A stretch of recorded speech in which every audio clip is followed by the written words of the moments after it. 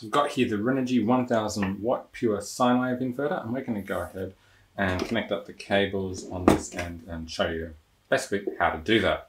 So have a look at the input end of the inverter. You'll see that we've got basically these covers, and they've got a couple of little pressure tabs in there. If you squeeze on those, these will release and that'll come out like that, and same on the black one. So just a little tab that'll come out, and there you have it, and that's released our actual terminals here. Now these, they may need to use a wrench and screwdriver for undoing these, or they might be finger tight. Let's see how you go. So mine are finger tight, so I'm just going to loosen off that nut on black, the negative.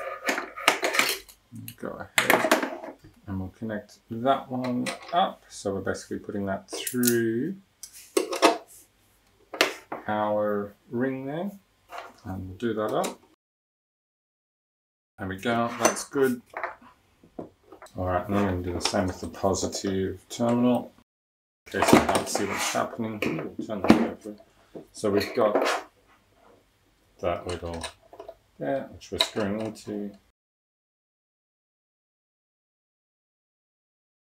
Basically, you want to ensure that these are firm and that they're not going to come loose or go anywhere. I'm going to tighten this one up a little bit too. Alright, so we've got those attached. Now they're nice and firm, that's good. We'll just put these covers back on. So we just want to slot them over the cable. You can reattach those. And there, just put them straight back in. Same on this side. Positive.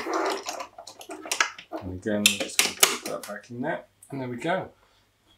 We've connected our cables up to the inverter, and we're ready to connect that into a battery. So I've now grabbed out my VoltaX lithium ion 100 amp hour battery, and we're going to go ahead and connect up the Renogy 1000 watt inverter to the battery. So first things first, we're going to have to remove these. Then we're going to attach the Renogy ones into it. We're just basically adding our cable in. In fact, and then for the positive, just de-spark that.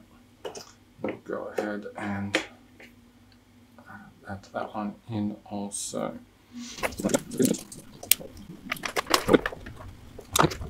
Now you might be able to see on the front of the inverter that our lights have come on to indicate we now have power here when I switch that on to power. And no errors, that's pretty good. And also switching to remote control. If we plug in our remote control, which that's just going straight into this little socket here, we can now switch the inverter over to use the remote control mode there.